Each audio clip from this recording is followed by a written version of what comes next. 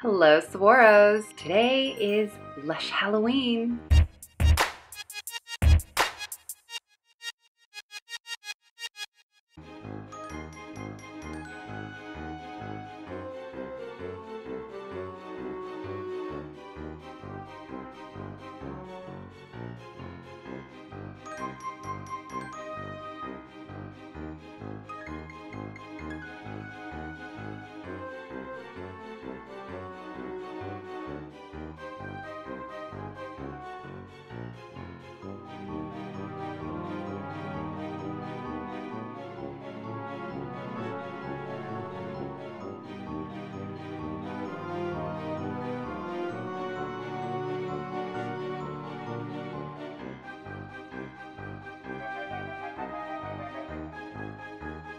I only actually got 3 Halloween items this year. I really wanted to get cinders in the little gift set, but it wasn't at the closest store to me and I wasn't in the mood to buy it online. And then I found out that it will be released in a bigger version for Christmas, so I'm just gonna wait until Christmas so I can get myself a bunch of big ones because I know I'm gonna love it because I love cinders, the bath bomb, and yeah, this is gonna be awesome. So I will be patient. I didn't get many of the other items because I've already gotten them before, and like I said last year, if you would like to see those demos, I will pop some videos up above sporadically throughout this video so you can see those as well. Now, this is not a Halloween item, however, it is super black and it is new, so let's do it. Scrub, scrub, scrub, shower, scrub. How many scrubs could a scrubber scrub if a scrubber could scrub-a-dub scrub? Find out by cracking open the pot of dark crystals and polishing skin with fine sea salt and powdered charcoal. It's also infused with toning rosemary, grounding pine, and refreshing buchu oils.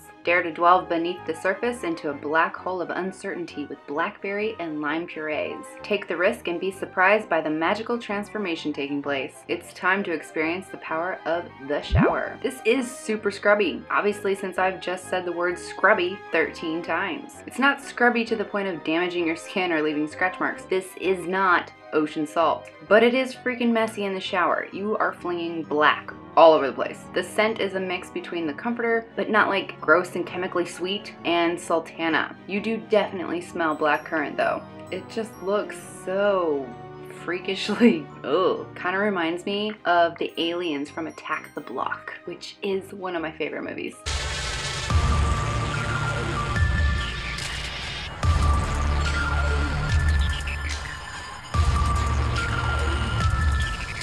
Next up is the Eyeball Bath Bomb. I spy with my little eye a gentle rose and orange soak. Feast your eyes on this floral fizzer filled with ylang ylang and lavender oils and its peachy water. It may look a bit scary, but once you roll your eyeball into the bath, you'll discover it's actually a real softie. Don't blink or you'll miss it. Orange and rose seemed a bit like an odd couple to me, but it wasn't bad. I mean, it's not like my new favorite or anything, but it was okay. The color was more of a pink lemonade, so not so much peachy, but they are handmade, so maybe someone went a little crazy on the red dye, and I was actually surprised that it changed the bath water to begin with. I was expecting something along the lines of Sakura's transparent waters. Next up is the Ectoplasm Shower Scream. When you're feeling a bit disembodied and need to return to the land of the living, get in the shower with this luminous shower gel. Benevolent lathers of conditioning almond oil and reviving Litzia cubiba help you back to your corporeal self, while tangerine and grapefruit oils ensure you're in high spirits for the rest of the night and day. The lingering fragrance will make sure you smell alive even after a good exercise session, as refreshing, cleansing, and skin brightening grapefruit and tangerine juices enable you to slip back into the physical world. I've noticed the last few years that the shower creams Lush released are getting thicker and thicker, to the point where they don't even come out of the bottle sometimes. Ectoplasm isn't that thick, but it does have a hard time lathering. It's got kind of a gel texture, not shower gel, but like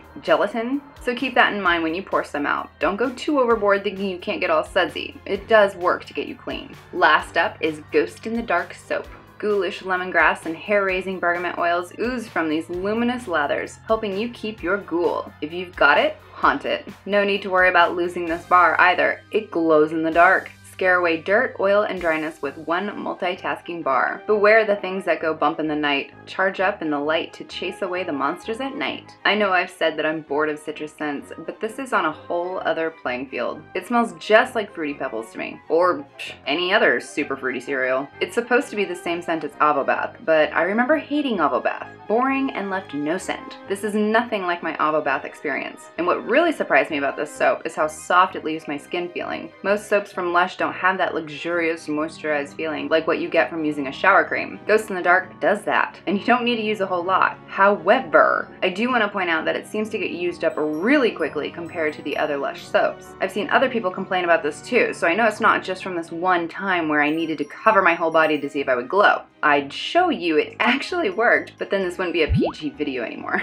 And for those of you wondering, Ghost in the Dark contains luminescent zinc sulfide, and that's what makes it glow in the dark. Yes, it's FDA approved, but if you're concerned about being super healthy or have sensitive skin, I would not be stocking up on this if I were you. And that is the Lush that I have for you for Halloween this year. Next week, I am going to be going over the spooky box from Bath Bevy. So we're not done with Halloween yet. Be sure to like and subscribe, and I will see you next week. And can you tell I am a mermaid? Well, that's what I was like supposed to be. A mermaid? I don't know.